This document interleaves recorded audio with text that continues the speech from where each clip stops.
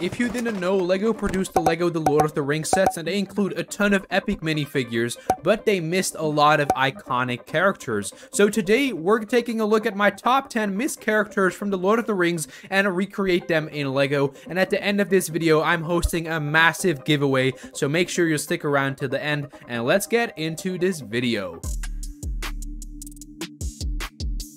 Do you remember the commercial for this theme? Well, it's extremely nostalgic and awesome. In this commercial, there's an army of Moria orcs surrounding the Fellowship of the Ring, and even though the Moria orcs look very good, I think they're missing something. In the movie, you could see many Moria orcs with these creepy looking helmets, which impressed me, and I always wanted to get these for my army. Strangely enough though, LEGO never made these helmets, but they appear in the video game, which looks so good. Luckily, you can now get these helmets from LEGO Raven, but more on him later. Here's the helmet, and it makes the Moria orc look complete, and in army form this also looks astonishing. It has detail on all sides with some tiny eye holes, hair, ears, and a big spike on top. There's also this armor piece which looks superb too. Now let's move on to the next minifigure. Moving on to the next minifigure, you all remember the Easterlings, right? Well, they appeared in the Two Towers and the Return of the King movie, and they looked sick. Even though LEGO has made a Black Gate of Mordor set, they still didn't make an Easterling minifigure, for which an incredible design was in the video game. Nonetheless, you can get this epic Easterling armor with a regular Easterling soldier, an archer, and this captain. LEGO Raven nailed the design for this helmet, and for the figure, I used the legs and body from some Star Wars minifigures. One of my all-time favorite characters from Return of the King is the Witch King of Angmar. He appears in many scenes and is one of the most popular characters from the movies, but LEGO never made him as a minifigure, which I just can't believe. As a kid, I waited and waited, but LEGO never released him. So here he is. Just grab a Nazgul minifigure, pop on this armor piece, add this incredible helmet, and voila! There's how to make Witch King of Angmar minifigure, and he's finished. He also comes with this flail, which is pretty big and accurate to the movie. I love that.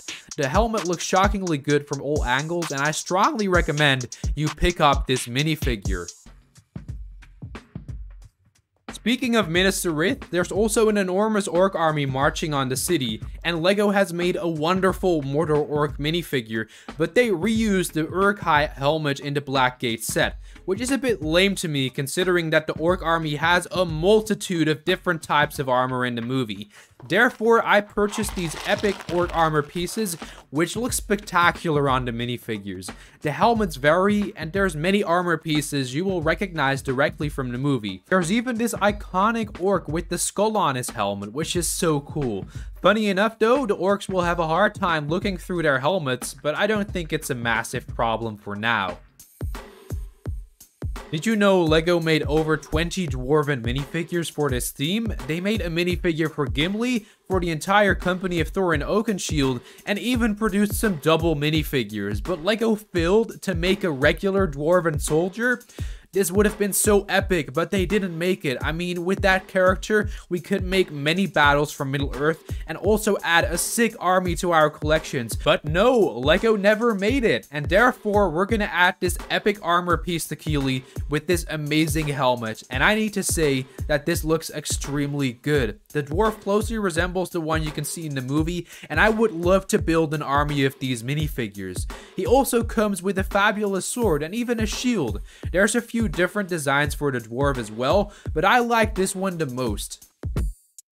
Now that we're talking about dwarves, why not look at their frenemies? LEGO made many elven minifigures and even some soldiers like the ones from Mirkwood, but they never made other elven soldiers. Why didn't they make the elves of Lothlorien at Helm's Deep?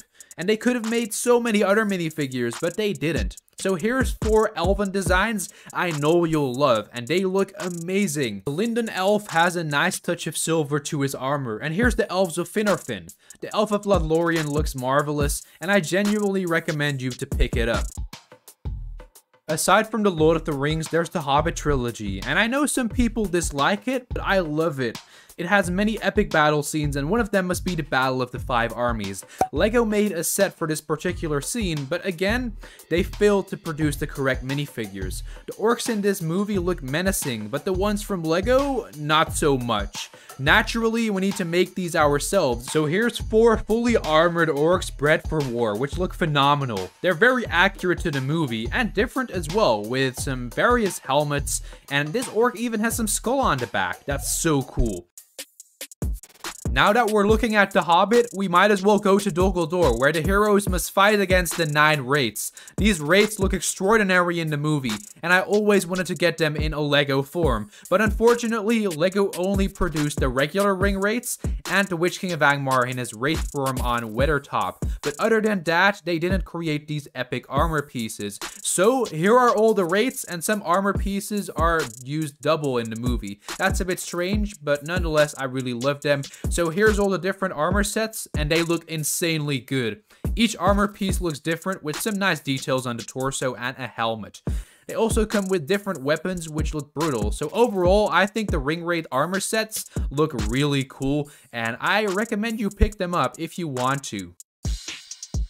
Before we move on to the best minifigure, I want to show you the Haradrim Soldier. This one appeared in both the Two Towers and the Return of the King, and I believe LEGO could have made this minifigure in a Mumakil set.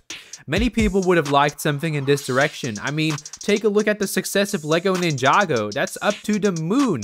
But taking a look at the minifigure, it closely resembles the design from the movie. The armor piece of the torso has many interesting details on it, and I absolutely love it. There is one character which I didn't show you yet. There can only be one Lord of the Ring, and he does not share the first place in this video. One of the weirdest things in the world is that LEGO never made a minifigure for the ultimate bad guy in the movies, Sauron. He looks insanely good in both the movie and the LEGO The Lord of the Rings video game, and therefore would have made a perfect minifigure. And since the last design of LEGO Raven, some things have changed. The helmet of Sauron has received a well-deserved update and looks 99% accurate to the movie, but the set comes with a breastplate, hip armor, and even some shoes for Sauron. Now the finished result looks breathtaking, and I'm so thankful for the fact that I'm able to hold this minifigure right now. The figure is available in different colors, so if you want a less darker set of armor, that's possible, so you can combine it with a dark bluish gray minifigure. Both look incredible, but I prefer the one with the lighter set of armor.